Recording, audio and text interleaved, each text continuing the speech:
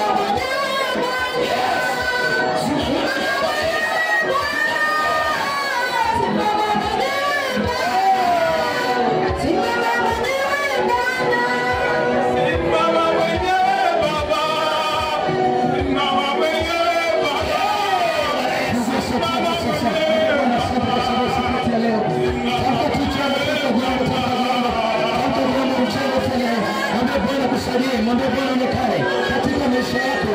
Mwambie Bwana achilie kibali katika maisha yako. Haitajalisha ni gani ambayo umefunga maisha yako.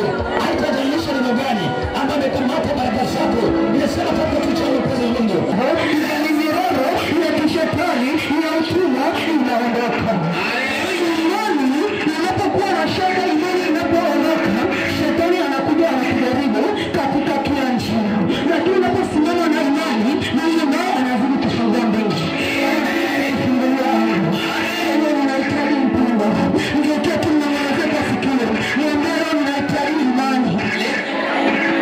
Imani itanikomboa.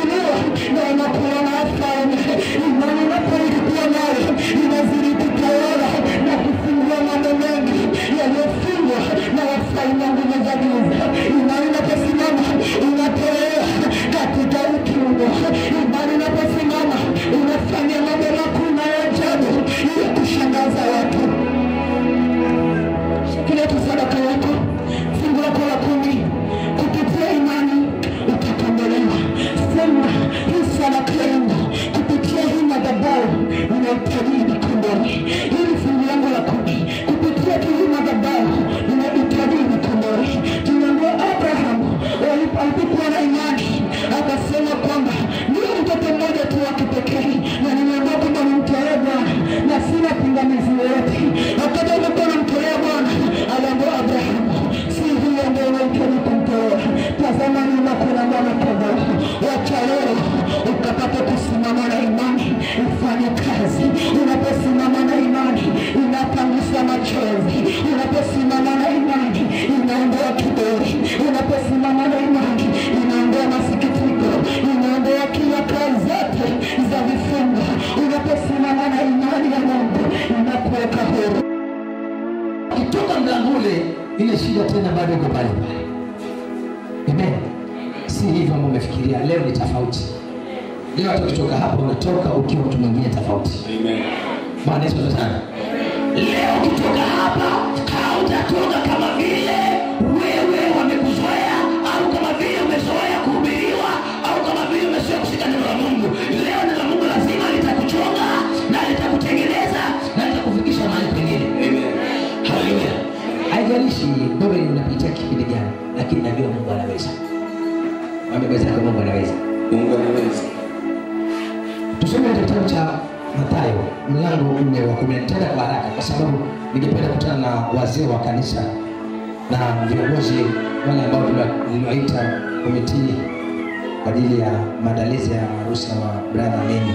So baada ya ibada nafikiri tutakuwa na meeting fupi kwa sababu ya mambo fulani ambayo yasikosekana. Amen. Na tujitie nguvu na tujitahidi.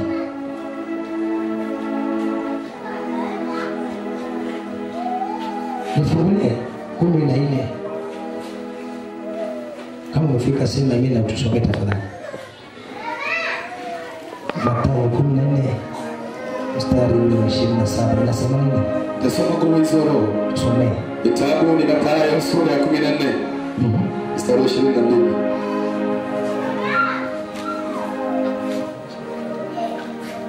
Story. Nasema hivi. Mara Yesu alinena.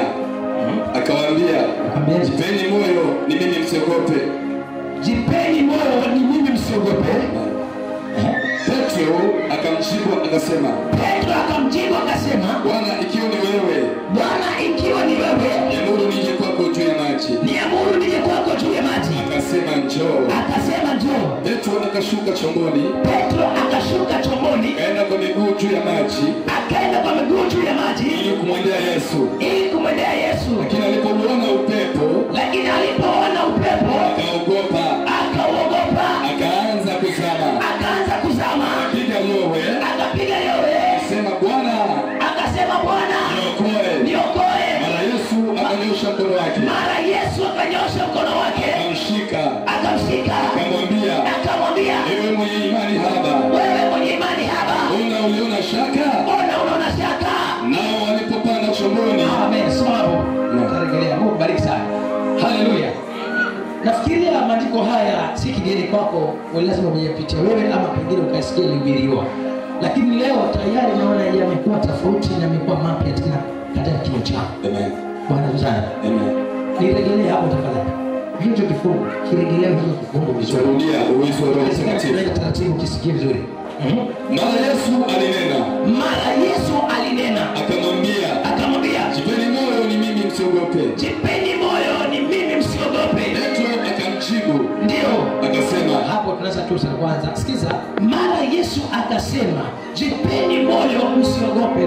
Mtu anajipa moyo. Kweli kuna usalama kwa huyo mtu. Bwana sana. Mtu anajipa moyo ama anajitia moyo ni mtu ambaye kuna changamoto iko ndani yake. Kwa hivyo Yesu anapoambia kwamba jipeni moyo, yeye yupo lakini anaona tayari wakiwa katika hali fulani, lakini anajitukuza akisema jipeni moyo na msiogope. Inawezekana umeokoka na uko kanisani na kuna majaribu fulani na unaweza kumbana nayo, lakini Yesu akinatazama anakuambia katika jaribio lako jipe moyo, usiogope. Endelea. Petro akamjibu akasema nini? Bwana ikiwa ni wewe. Niamuru nije kwako juu ya maji. Akasema akasema nini? Njoo. Petro akashuka chomboni. Akaenda kwa miguu juu ya maji. Akaenda kwa miguu juu ya maji. Ili kumwendea Yesu. Lakini alipouona upepo, akaogopa. Akaingiwa na hofu, akaogopa. Akaanza kuzama. Akapiga yowe.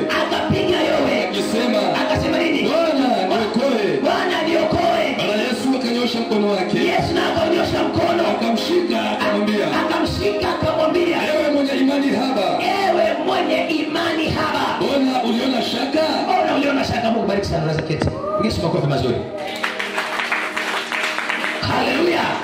Bwana Yesu asifiwe. Amen. Kuna watu ambao wameokoka na changamoto ya wokovu. Lazima kuwe na changamoto katika maisha ya mwanadamu.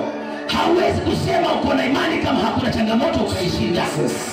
Mwenye imani ni yule anapitia changamoto na zile changamoto akazidhibiti na akazishinda. Amen. Haleluya. Amen. Nakuombea katika jina la Yesu kuanzia siku ya leo. Yoyote ambaye anashiriki ibada yetu ya leo, huyu Yesu kutoka naye mahali hapa na atakupigania na atakutetea katika jina la Yesu. Haitajalisha ni vita gani ambavyo unapitia.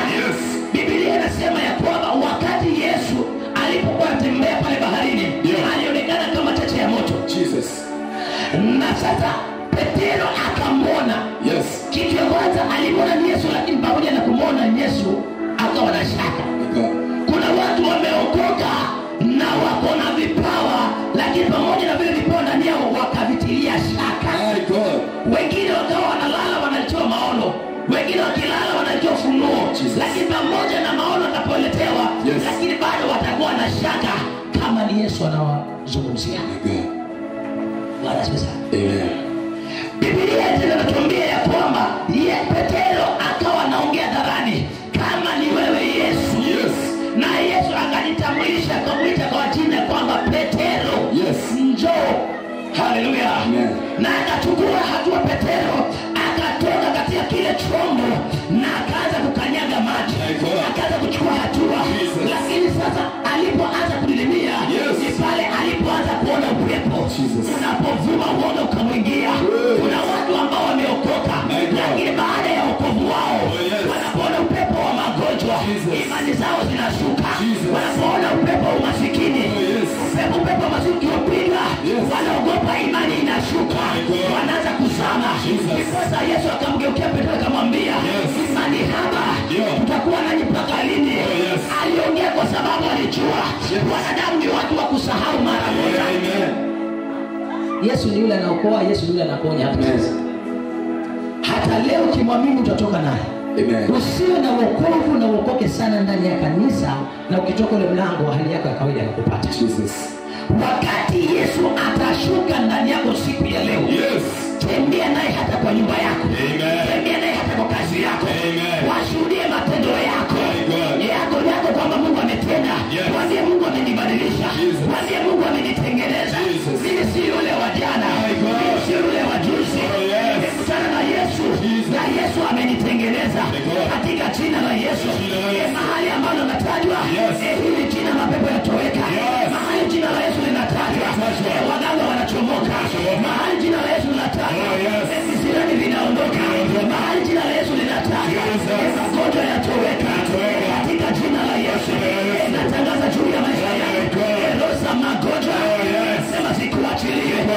Roho ya shaka sema ikuachilie kwa jina la Yesu. Roho ya uoga sema ikuachilie. Ikuachilie mama, ikuachilie mama, ikuachilie. Waliokulaani watakulaani, maana Yesu yuko ndani yako. Ya changamoto ambao unaipitia, Bwana atakusimamisha. Bwana atakusimamisha. Nasema atakusimamisha. Wewe zaidi ya mshindi kwa jina la Yesu. Pokea nguvu, pokea imani kuanzia leo.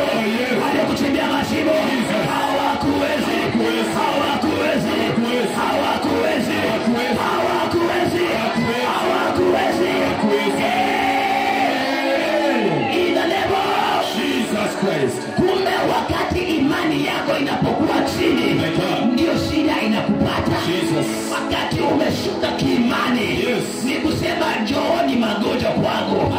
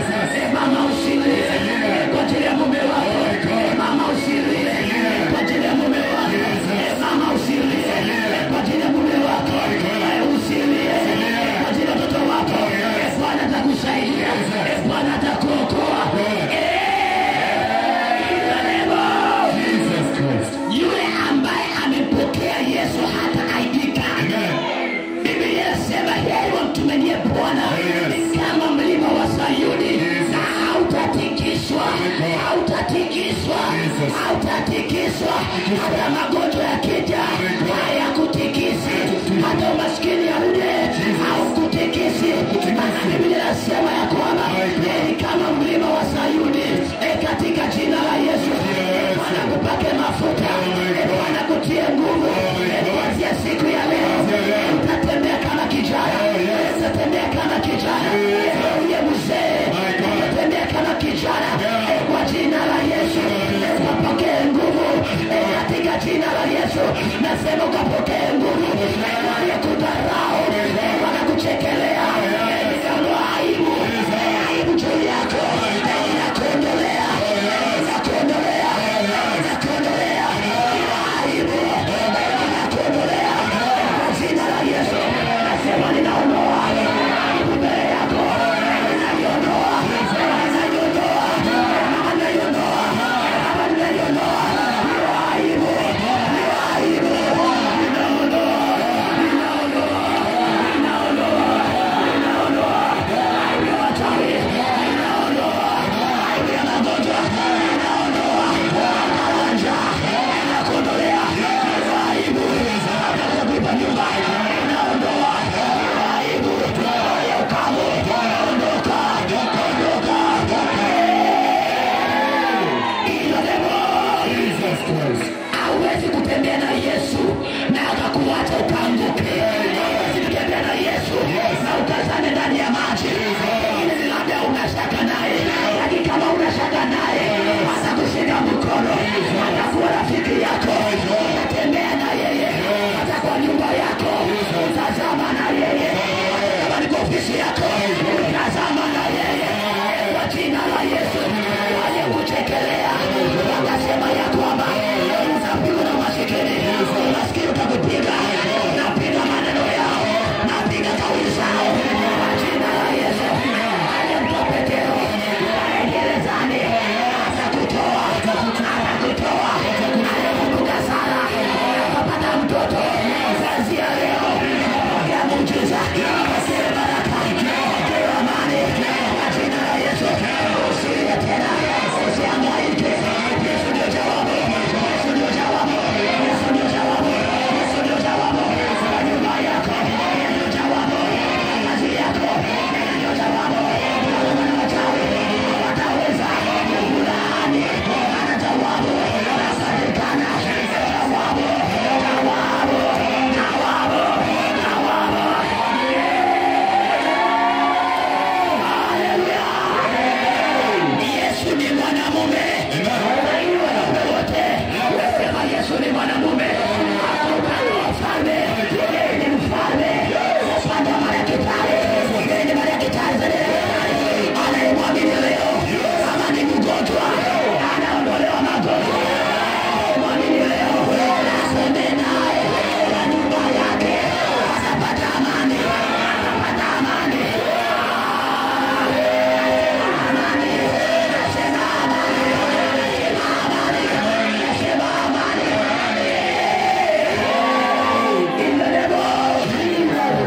Nasema subiri habari ya jina la Biblia, subiri jina habari la chama, subiri jina la Yesu.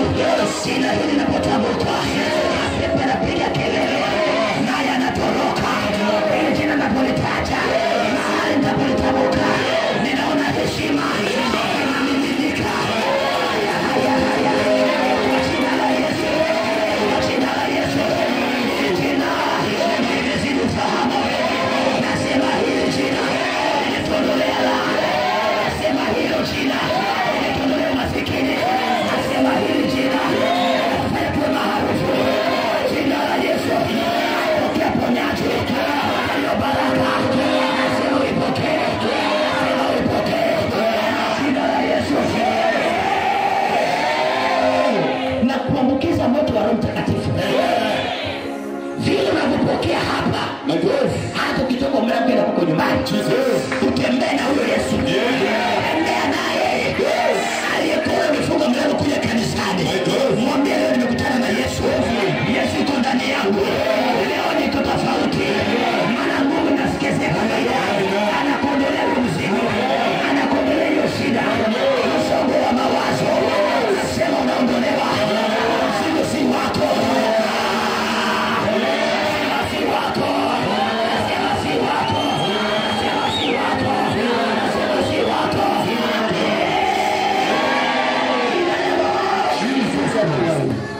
Angalia hapa. Wewe unajiona ni masikini. Na watakufunga usiendelee na ukakuangusha chini. Katika kuangusha hapo chini ipo kuna hatua utapiga tu pole pole mpaka mahali utafika. Hiyo ni hatua unapiga. Hiyo ni hatua unapiga. Jina la Yesu nasema unatembea. Nasema utatembea. Nasema utatembea. Kama hai unafika. Nasema utatembea. Kama ni moja. Utatembea. Kama ni mkono. Jina la Yesu. Jina la Yesu. Hata kilema utatembea. Nasema hata kama ni kilema utatembea. Imani hiyo ndani yangu ifanye kazi. Imani Bwana aliniwekea ikafanye kazi kwa nyumba yangu. Kwa jina la Yesu. Kwa jina la Yesu. Hali ya kubangaiza sio siri yako. Nimekataa. Kwa jina la Yesu. Hayo maisha ya leo maisha si yako. Bwana kukumbuke. Bwana kukumbuke. Kuanzia leo maisha badilike. Maisha badilike. Maisha badilike. Dimension. Hatua nyingine. Hatua nyingine. Hii ikikukosa leo sijui itakuwaje. Leo tembea na huyu Yesu. Leo tembea na huyu Yesu. Wale wanajazwa na roho. Watu wanajazwa na roho siku ya leo. Wapate nguvu siku ya leo. Wale wanajazwa na roho. Nasema siku yako ni ya leo. Usingoje ni kesho. Nasema masani haya. Wale wakupokea roho. Watajazwa na roho. Wataongea na lugha. Wataongea na ndimi. Katika jina la Yesu. Katika jina la Yesu. Katika jina la Yesu. Katika jina la Yesu.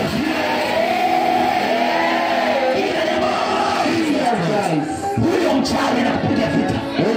Na wakati ukilala ndio anakuja kwako. Akiruka huo mlango wako amepatwa na kiwete.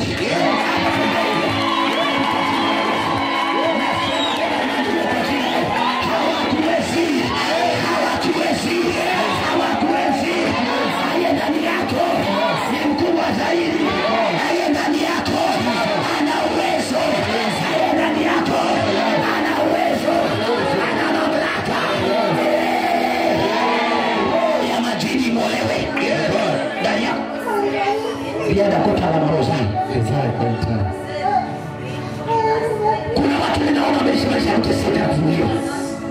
Kwa sababu kuna vitu fulani vimefanyika kwa maisha yao. Wakaanza kuongea wakisema kwani Mungu nimekosea wapi? Wakaanza kulalamika na kunung'unika. Wakasema kwa nini Mungu iwe hivi? Wakasema kwa nini Mungu umeruhusu haya? Ni kwa sababu Bwana ana upendeleo na wewe. Na wewe ni mtu tofauti na mwingine. Ndipo kupitia mitihani fulani. Na huo mtihani kufanya kuwa mwalimu. Katika jina la Yesu. Na watu wako darasani siku ya leo. Na Bwana anawafundisha. Wako darasani siku ya leo. Changamoto yako hiyo ndio darasa. Hautafeli mtihani. Nasema utashinda mtihani. Hata kama utaanguka. Maana aliyekuwa na imani sasa watu na Yesu atamwinua tena. Japo utaanguka utasimamishwa. Kwa jina la Yesu. Nasema utashinda.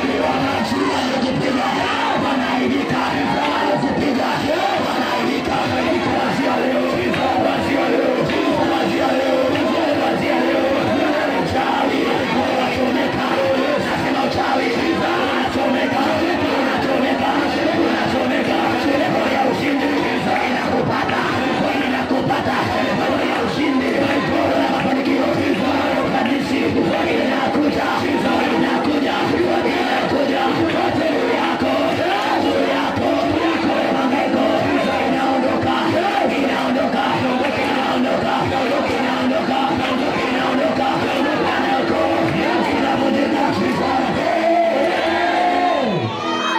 Simama kwa miguu, simama kwa miguu. Yes. Simama kwa miguu. Simama kwa miguu. Aliyekuambia hawezi kufanikiwa ni Mungu. Hakuna mtu ambaye yuko na certificate alizaliwa naye kwamba huyu atakuwa maskini. Kila mimi ninajua ya kwamba hao watu waliletwa katika ulimwengu wa leo wakawa washindi, na zaidi ya baraka za Bwana zinaanza kufanya kazi katika maisha yao. Saidia haraka, saidia haraka, saidia haraka, saidia haraka, kazi ndio saidia haraka, saidia haraka, saidia haraka, saidia haraka, saidia haraka, saidia haraka, kila uchawi, kila uchawi, shika moto, shika moto, shika moto, shika moto, shika moto, bila leo, Jesus Christ. Ikakuta na marushi tena na mwanadamu.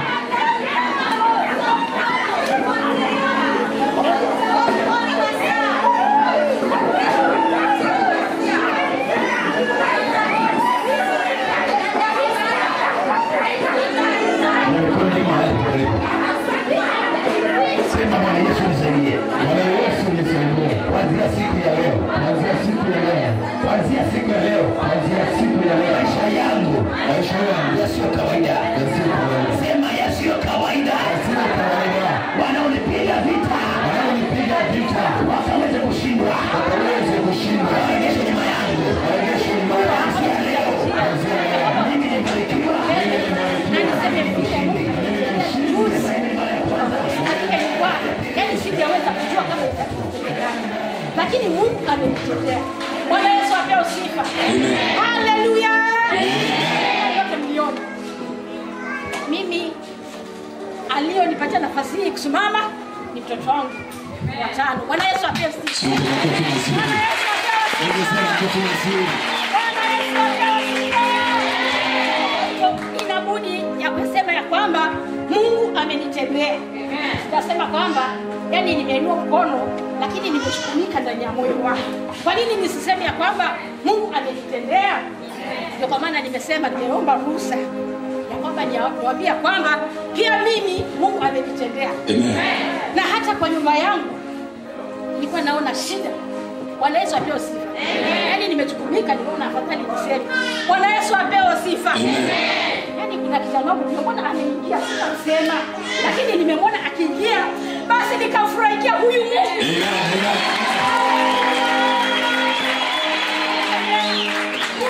Amenitendea upendo. Mungu wangu amenitendea. Yaani nilikuwa naona kweli itawezekana, lakini mtoto wangu nimeona ameingia hapa ndani ya kanisa. Basi naona nyumba yangu imefunguliwa. Bwana Yesu apewe sifa.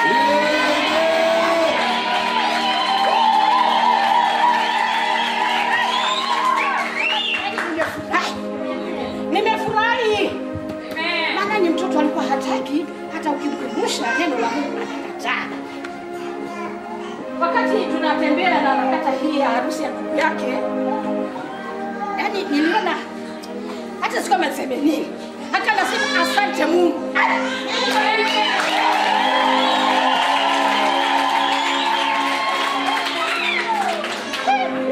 Yaani mtoto alipotea nyumbani na akaja, lakini nikamtambua huyu ni shetani, kumbe ni Mungu anataka kumbadilisha mtoto huyu. Bwana Yesu apewe sifa. Sasa asubuhi hii nikiwa nimeketi pale, nimemwona ameingia kwa kanisa. Bwana Yesu apewe sifa.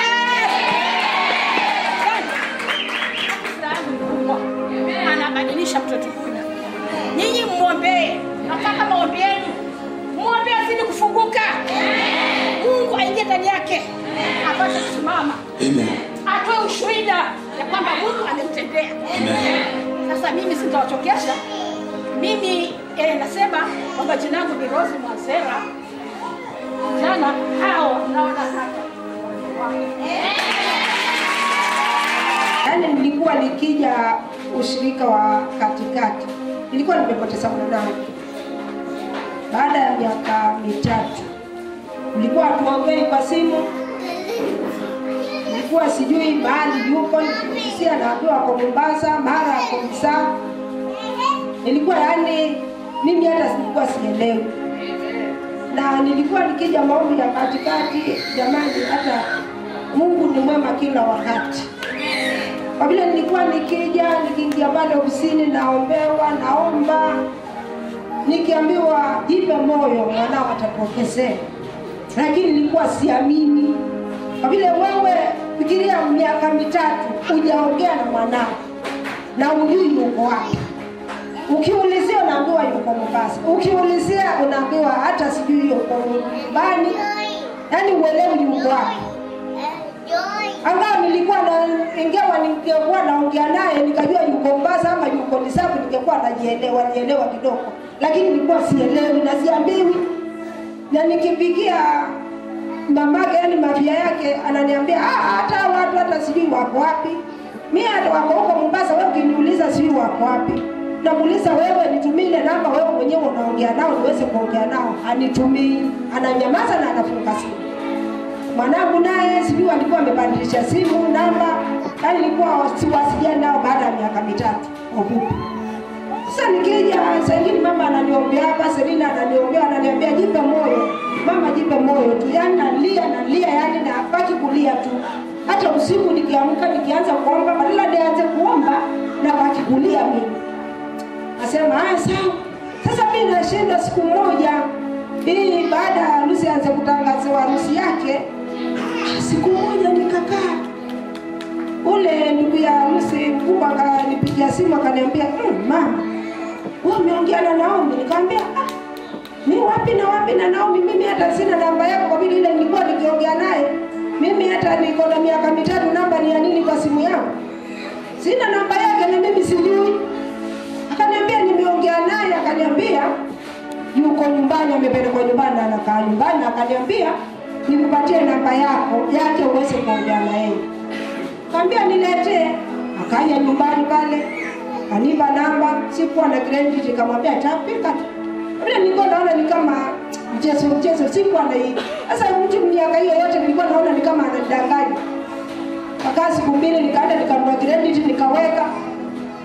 Kapika simu ikaingia.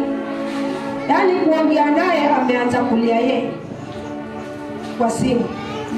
Nikamuuliza mbona walia nini? Wewe kama wewe unalia mimi ndio nina kilio kingi. Tukianza kulia hata hiyo credit nimeweka jamii hata kitaisha na tunabaki kulia.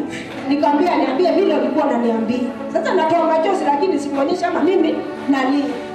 Nikamuuliza alikuwa anakuniambia nini? Akaniambia nimeambiwa kuna harusi na natamani kuja na sina fare. Nikamuuliza kwani wewe uko wapi miaka hii yote?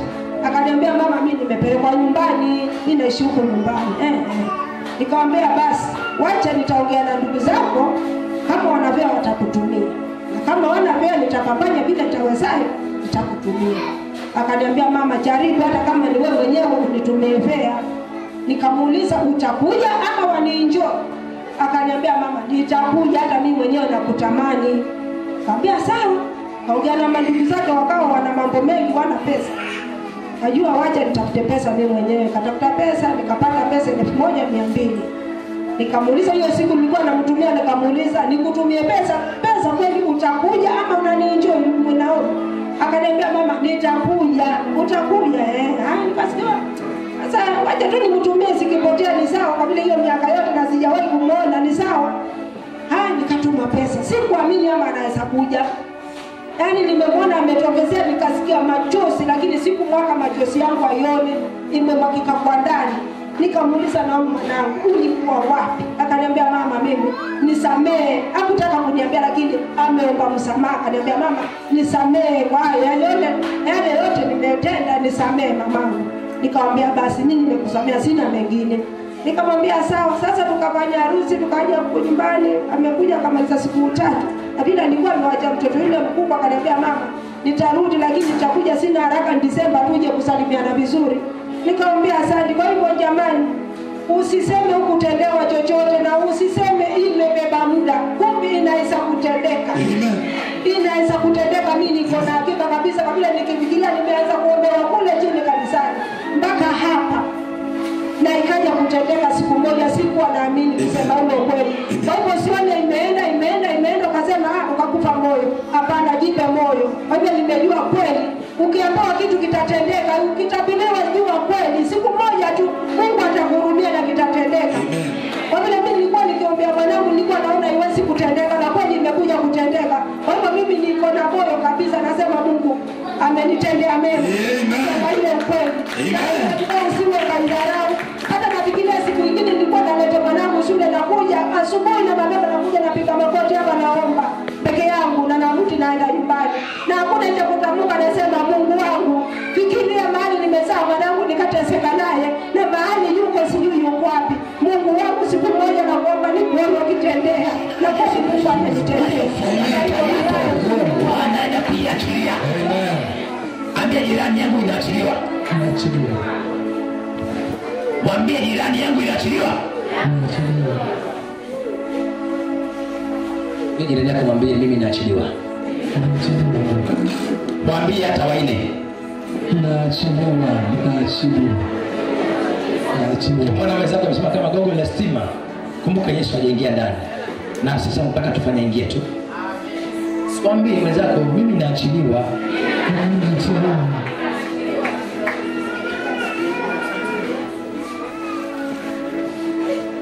Basi njoo.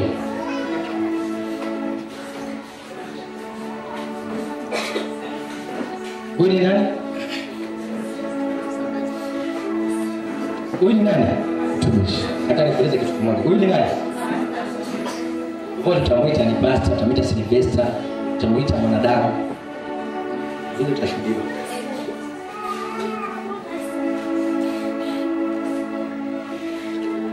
Anaweza julikana Yesu yuko ndani yake?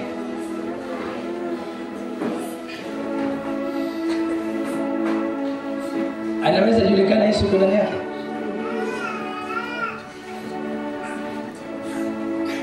Ile swali rahisi kabisa na nimeliongea nikidhania kwamba kama unajua uko katika roho utajua haya kwa haraka.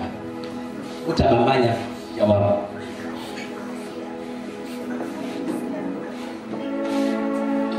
Unaweza jua? Namna gani?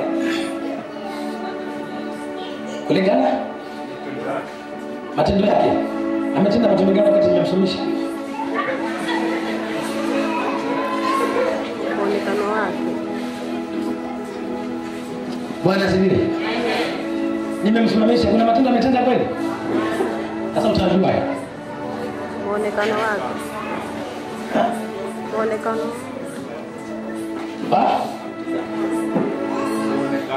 Kwa muonekano. Ujiona shetani anakuja kama malaika wa nuru. Na huyo utamjuaje? Ametii ulipomwita. Ametii ulipomwita. Alipotii. Nilipomwita. Jana najaribu kidogo. Bwana asifiwe sana. Kwa macho yetu ya nyama ni ngumu kumwelewa zaidi ndugu yetu huyu. Umeelewa vizuri? Lakini kile ambacho atakipokea ndani yake itakuwa rahisi na itaniwezesha mimi kama mchungaji, wewe kama mwanadamu kuelewa huyu mtu amekutana na Yesu. Tarejelea hapa sasa. Mimi siwezi kumheshimia ndugu yangu, sasa kama mimi. Ukimwangalia kwa mtazamo. Jose, mama njoo. Na wewe, toa mawazo. Mawazo mengi sana. Toa mawazo. Toa mawazo. Mbaya. Napenda mami. Usimwogope yule akulaji watu. Naona anaanza kula watu. Sawa. Ukimwangalia mama huyu na kumwangalia ndugu yule, utaona tu ni watu kitu ambacho kufanya hawa wameokoka ni kwa sababu wanakuja kanisani kila siku. Umeelewa? Sogea baada ya kanisa. Hata mbinguni huwezi kuambiwa ni siku ngapi umekuja kanisani. Mbinguni matendo. Umemfanyia Mungu nini hapo ukiwa kanisani kama katika wokovu? Umemfanyia Mungu? Sawa. Sasa basi, kudhibitisha ya kwamba kuna Yesu ndani yake ni mpaka Yesu akolee ndani yake. Yesu akikolea ndani anachipuka. Kuna vitu vitaanza kujidhihirisha na vituko vingine vitaanza kuonekana kwa macho ya nyama kwamba huyu mtu kakutana na Yesu. Kuna vitu vikianza kufanyika ndani ya huyu ndugu. Umenielewa vizuri? Wewe ukikaa hapo utaona huyu amejazwa na Yesu yapatikana. Si watu wote wanakuja wanalia madhabahu machozi wameshukiwa na Roho Mtakatifu. Wengine wanalia kusaidia shida zao.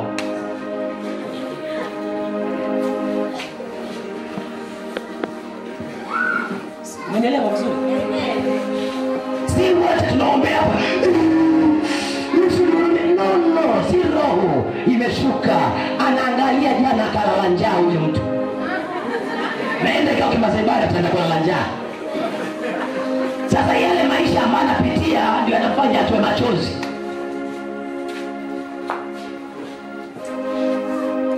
Leo my brother nimekusomesha mfano. Nataja kanisa Elishadai. Wewe ni mshirika ambao hujawahi kuja hapa, hujawahi kuzoea kwa hapa, lakini wakikuona kule wanakuita wewe pastor. Kwa sababu Yesu anapoingia ndani ya mtu anabadilishwa completely. Amen. Au baki pale, Yesu kibadilisha, anatoa viraka vya kitambo na anakupatia vazi mpya. Amen. Biblia inasema ya kwamba wakati mtu ameshona nguo yake mpya aweke viraka vya kitambo kwa vazi ameshona lipya, atatafuta kiraka kipya na aweke pale. Na maanisha ukiokoka mtu wa kale anaondoka na mtu mpya anaingia katika maisha. Amen. Bwana asifiwe. Kanisa watu wanakuja kwa mazoea lakini hawataki kupokea nguvu ya Mungu. Amen. Wanahudumiwa na Roho anashuka hapa, lakini akimtoka mlango Yesu na watu hapa. Wakienda nyumbani wanaenda na akili yao na tabia yao. Ndio mtu amejazwa na Roho Mtakatifu kutukana watu matusi makubwa kwa kesi shida. Kwa sababu Roho Mtakatifu hayuko. Akiwa ndani yako atakufundisha, akiwa ndani yako atakuonya, akiwa ndani yako atakuonyesha njia ya haki, akiwa ndani yako atakupatia nguvu ya kuomba na kumsifu Mungu. Amen. Lakini ukiona uko mkavu, roho kapunguka. Na watu wengine hapa ndani manunguniko yamekuwa mengi, ndio roho wa Mungu anakataa kufanya kazi na wao. Amen. Ukiona manunguniko wendi mahali, ukisoma Kutoka 17 mlango wa 5, na ukiwa ni mtu kudiscuss watu wengine wengi mahali, wengi utakuwa ni mchawi wa kanisani. Mchawi yule anatembea uchi kule baharini. Hapo unaweza kwa kanisani kwa mchawi wa wengine. Mwingine keruka na ushuhuda mzuri, basi yule kwa malengo tunafanya. Na wewe atakuja kutoa ushuhuda uwezi. Haleluya. Amen. Mungu atusaidie siku ya leo. Na watu wajazwe na Roho Mtakatifu wakombolewe. Amen. Ukikombolewa my friend, wacha niseme leo. Nataka mnipatie tu nafasi nyingine na wewe. Leo ukikombolewa, hauwezi kuomba siku moja 2 3 Mungu akakuacha. Hata kama utazama, lakini yuko pale kuinua mkono. Amen. Petro alipozama, hapo kwa hapo akashika mkono. Amen. Alisema, Bwana niokoe. Na Bwana akafanya, alishika mkono. Japo akamwambia, imani yako iko wapi? Sisi hakuna mtu akutuokoa, shida inatupiga na hili maisha unaishi nayo kwa sababu imani yako. Imani yako vile ilivyo ndio maisha yako yalivyo. Leo ukiinua imani yako, maisha yanabadilika. Amen. Imani yako imekutuma mtumba ya shilingi 50 na 100 ndio size yako. Hauwezi kuingia kwa butiki ukaanza kurusha mbia, hebu nyanyua ile ngapi? 7,000. Na ile 10,000 ndio. Na ile 18 angusha hiyo. Tumekata bei 20 10. Ulikuwa unaenda tena 10, anasema 10. Ama ni masikio yangu. 10. Alafu unajiingiza hapo. Wewe ni 10, 20, 50. Hiyo si type yako. Imani yako ndio inakufanya uwe hapo. Mimi wanga napenda uende pale ukatikizwe nguo yako uanze nayo wewe mwenyewe. Si valio na zingine wengine afu uzivae. Yesu ni nabii anaweza. Amen. Anaweza Yesu anaweza. Ukiona msako kaji kunja hivi aje kutana na Yesu. Yesu akiwa ndani yako anafungua. Hebu keti pale. Mimi keti kwa basi. Yesu akiingia ndani yako anabadilisha maisha. Wengine wanakuwa kwa madeni, ni kwa sababu imani yako itakushuhudia. Yaani deni imeingia, lakini mwamini Yesu yuko pale. Hii madeni itaniachia nini Mungu? Na kulalamika. Una bidii ya maombi, una bidii ya kutafuta Mungu. Kuwa ni sahihi kanisa, muwe na kiu na njaa ya kumtafuta Mungu kwa bidii. Amen. Uwe na kiu na njaa.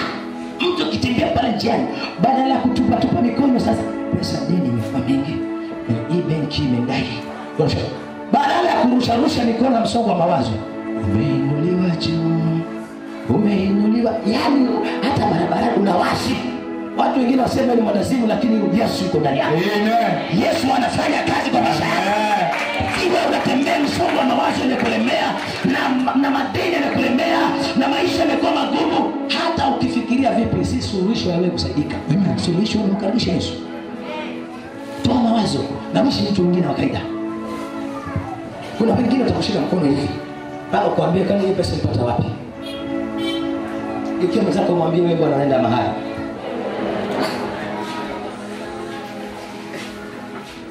Barikiani.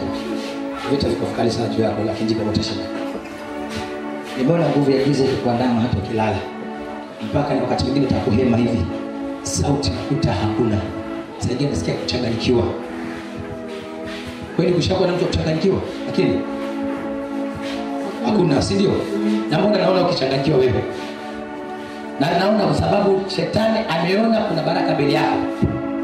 Kuna kipindi unakaa hivi ulivyo, unasikia kupiga kelele mwenyewe. Ndivyo wasivyo? Unasikia kuna giza na usikia kama kuna yani kuna usumbufu fulani. Ni kweli ama ndongo? Ni kweli, hata si nikuombea kwa simu. Nilikuwa kuombea kwa simu. Ulikuwa wapi? Limuru. Limuru. Wapi uko Limuru wewe? Nilikuwa nimesafiri. Uko umesafiri? Nani atakwenda Saudi? Wewe mwenyewe. Hebu nieleze vizuri. Yaani ulikuwa Limuru ama unaenda Saudi Arabia? Limuru umeenda kivipi? Nienda kwa Mungu. Simama kwa video, simama. Nilienda kwa Mungu kufunzwa. Kufunzwa? Kufundishwa. Training. Alitoka mafundisho ili kusafiri. Kupanda ndege mpaka Kuketi? Ama mna maisha?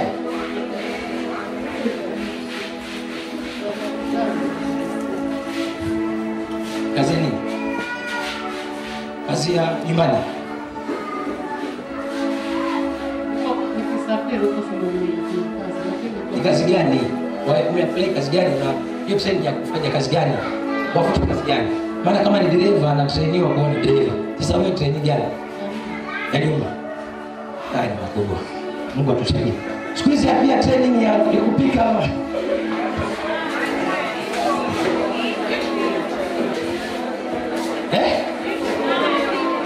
iko. Kwa hivyo ni kweli bana sosema. Kweli. Sasa ndio kuuliza swali moja tu kama la kizushi. Sasa wewe tu unaenda kufanya training kwa sababu ya kufanya kazi ya nyumbani. Nafikiri si kwa ushausha vyombo nini na nini. Wewe ushi vyombo wewe. Si wanakuenjoy. kama unaenda nje kama ufundishwe. Kama unaenda nje kama ufundishwe. Wanafundishwa. Utaenda vipi? Sorry.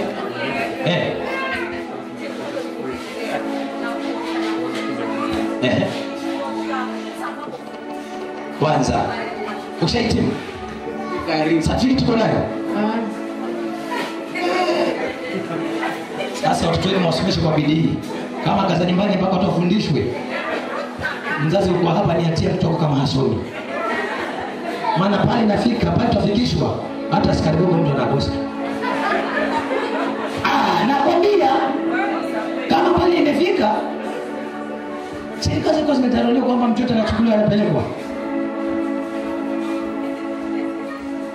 Sasa hiyo ni kazi ambayo anakwenda kutumikia huko. Sawa.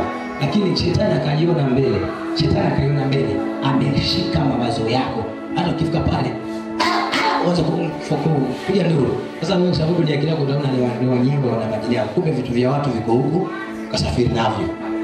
Tanacheka. Yesu makofi mazuri. Tatsaidia. Na usio na wasiwasi. Na nikimaliza ibada fanya tu kwa. Itaisha hiyo. Bwana tuzana. Ndio wazimu wanyezi kuwa na maisha yako. Yesu atembee na wewe na aishi katika maisha yako. Usikubali eti upokee nguvu hapa ya Yesu alafu kutoka ule mlango ubaki vile ulivyokuwa. Tembea na haya mafuta hata kwa nyumba yako. Tembea na haya mafuta hata kwa ajili ya kazi ya mikono yako. Mwamini Mungu, mwamini Yesu anaweza. Na umpokee kwa imani. Chochote kile ambacho unakumbana nacho kisiwe changamoto ya kufanya imani yako ishuke. Badala mimi waga nasema ninapopitia changamoto kwa waga naona faida kwa changamoto kwa sababu kwa kwanza nasoma na nifundisha. Amen. Kwa changamoto yako ambayo unapitia unajifundisha nini? Wajifunza nini kwa changamoto mbele yako? Kwa changamoto ya kuteliwa, kwa changamoto ya magonjwa, kwa changamoto ya madeni, kwa ukosefu wa kazi, kwa changamoto mbalimbali. Hata ya ndoto mbaya pia changamoto. Sema Bwana Yesu, unisaidie. Unipe kibali na neema kwa maisha yangu. Visirani na mikosi sema ifike mwisho. Sema amen. Afadhali udili na kitu juu kwa macho yako kuliko udili na kitu ambacho usijua vitokana wapi. Vitakuzungusha pale moja bila kujua sababu ya kutosha kusaidika. Ukijua kinachokusumbua unaenda straight the point. Na unadili na hiyo jambo mara moja. Tunazunguka mahali pamoja ni kwa sababu tukisumbuka mara tuende hivi, yule akuje aongeze madodo yake, mwingine akuje kupeleke mahali, wewe utakupeleka kuulizwa. Nasema afadhali tunipate ule uponyaji ule uzima peke yake. Si mahali pote tunapata uzima, ni mahali tu Bwana amekuelekeza uzima utapata. Si mahali pote na maana alienda kupata uzima, ila kwa nabii peke yake alipoenda na kupata uzima. Kwa hivyo mko hapa lazima uwe ni mtu na ongozwa na Mungu sana. Amen. Na wewe ni mtu wa kutii zaidi. Na wewe mtu imani. Shida moja ya mwanadamu na ndio kama ni asili yake mwanadamu. Mwanadamu haamini kitu mpaka ashuhudie kwa macho yake ya nyama. Mpaka aone ishara. Wale ni maneno yangu, ni kweli maneno yangu. Gari lilianguka sijui ni wapi kama mnaona kwa TV. Ilipoanguka mafuta yakamwagika. Watu wanaambia gari imeanguka kule, lakini kwa salamu wako ni hatari. Ile mafuta vile yameruka inaweza anguka, inaweza choma watu. Lakini watu na mandoo yao. Yaani pale kuna kifo wanaenda na kusudi. Hapo kuona kwa TV. Wale na mandoo kwa kutazama wanasikia ni bure. Alafu imeanguka. Walienda na ndoo kuteka mafuta na wakawateketea hapa. Wakachomekea pale kwa sababu asili ya mwanadamu ni mpaka aone kwa macho. Anaambia Yesu anasaidia, alafu anasema kwanza nione usaidizi wake. Amen. Wapendwa, huko kuna vita na kuna vurugo naona risasi zinapita. Wanafanya nini? Watu wanauana. Usiende kule. Unafanya kumenyemea. Unasonga pole. Baba ni mtu amezunguka hapo. Ungeangalia umezunguka huko umezunguka. Wapendwa wewe hapo wewe unaenda na kidogo. Si yangu. Hata wakati mlitangazwa corona. Jamani, saa moja nyumbani. Serikali wanaongea. Feri wale wakati wa feri wajua si kuongea. Maana wengine walitembea kwa magoti ndio hakuna. Kwa sababu gani? Wengine watakusudia anaongea ni kweli ama si kweli. Mwanadamu asili yake yani mpaka aone vitu vingine vifanyika. Na Yesu akasema afadhali wale wanabarikiwa ni wale wanaamini pasipo kuona ishara. Wasipokuona majira. Wakati Yesu anaokoa anasaidia, anapokea, anasadiki. Wanaambiwa kuna hiki na hiki ni hatari. Achane na hiki ni dhambi itaua. Ili wanani? Watu wanaongea sijana nilifanya na sikukufa. Juzi silifanya lakini sikukufa. Anasema hayui. Inakukula. Inaanza kukula ndani, alafu iende kwa mwili wa nje. Bwana asifiwe sana. Inakukula ndani, ndio dili na mwili wa nje. Sasa wewe ni mtu wa kuangalia ishara kama asili ya mwanadamu vile ilivyo, eti tuone kwanza. Wewe kule kuna mambo yanafanyika masima basi mazuri, usiende. Eti kuna waganga wanafanya nini? Sijui nini. Wewe unatoka pale unaenda kuangalia. Ushuhudie kwa macho. Usiwe ni mtu wa kuthibitisha kwa macho. Usele mwagandi lago tingi Yesu hapo.